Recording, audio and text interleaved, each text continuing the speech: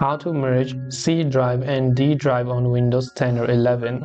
So here first, if I open my file explorer and go to this PC, here you can see C drive and here you can see D drive.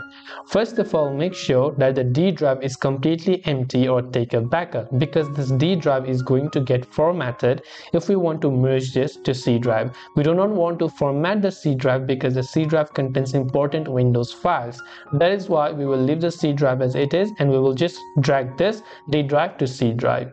Now to do this, what we are going to do is simply go to your search bar and search for create and format disk partitions, or simply search for something like disk partitions and you'll find this setting called create and format hard disk partitions.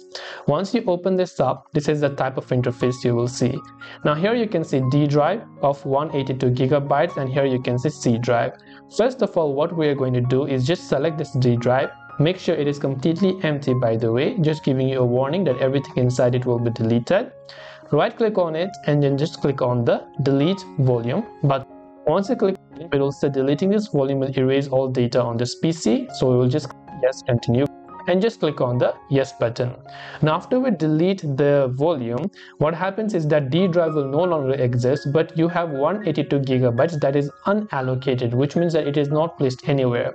Now we have to simply add this particular space to C drive. Now after this has been unallocated, head over to C drive like this.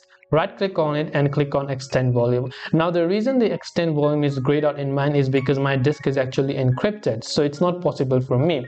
But if yours is not encrypted, you have to right click on it, select extend volume, and when you click on extend volume, you'll find a number of free space available over there, and as soon as you click the next option, all the remaining space from D drive will be allocated to C drive, and as a result they both will be merged. And this way you will be able to merge C drive and D drive on Windows 10 or 11. I hope that this video helped you. If you have any questions, feel free to leave them down. Thank you for watching and see you in the next video.